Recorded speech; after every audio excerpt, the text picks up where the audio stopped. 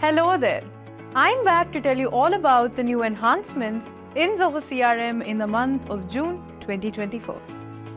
An exciting new update is the Canvas record form. With this update, we're extending the power of personalization that Canvas brings to Zoho CRM to your record entry pages. You can now do away with the traditional two-column flow of record entry and move to a state of free flow.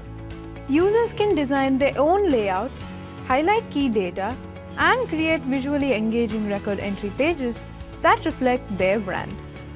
We've added a tab called Form Views, where you can customize and access the various views you create.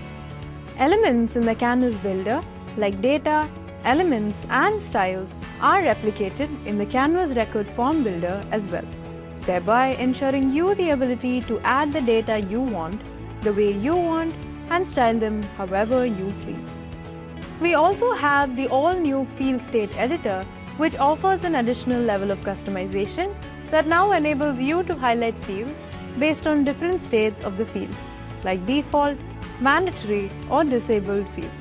Moving on, we have quite a few updates to email deliverability in Zoho CRM, aiming to improve the email authentication and verification process for users. We have now made Zoho CRM's SPF and DKIM records uniform and compatible with records used in other Zoho applications. This means you only need to authenticate your domain once using any Zoho application to send emails from Zoho CRM securely. This will be identified every 48 hours, and for this to work, users should have initiated authentication for at least one email sending domain. Next, according to the new email guidelines from Google and Yahoo, DMARC is required for domains. To ensure compliance and to prevent potential email blocking, we're going to show a DMARC setup suggestion when you're sending mass emails.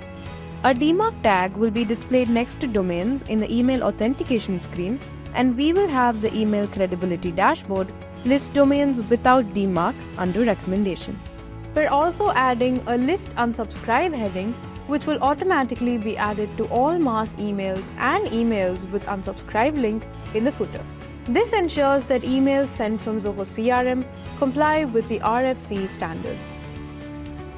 Moving on to the next update in the Zoho Forms and Zoho CRM integration. With this integration, you can enable UTM tracking and configure custom parameters based on your requirements. Next, you can translate your form into different languages by selecting the form's language directly in Zoho CRM based on your preferences. You can enable UTM tracking and select form language when linking a form with your email template or when directly linking a form while composing an email.